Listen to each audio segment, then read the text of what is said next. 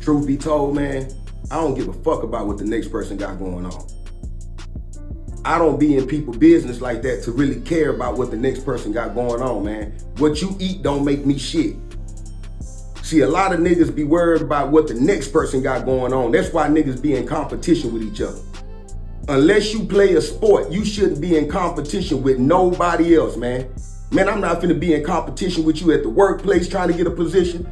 I'm not in competition with the podcast niggas. I'm not in competition with the clothing brand niggas. I ain't in competition with nobody that does nothing that I'm doing. Cause I understand one thing, man. What God has for me is for me. It don't matter what nobody else got going on, what nobody else is doing, how much money they making. None of that is my concern, because what God has for me is for me. And can't nobody stop it but me.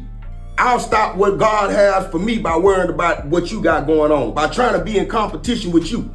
The moment I do that, I lose already, man. You know what I'm saying? As a grown man, you shouldn't be in competition with nobody. As an adult, period, you shouldn't be in competition with nobody unless you're a sports player.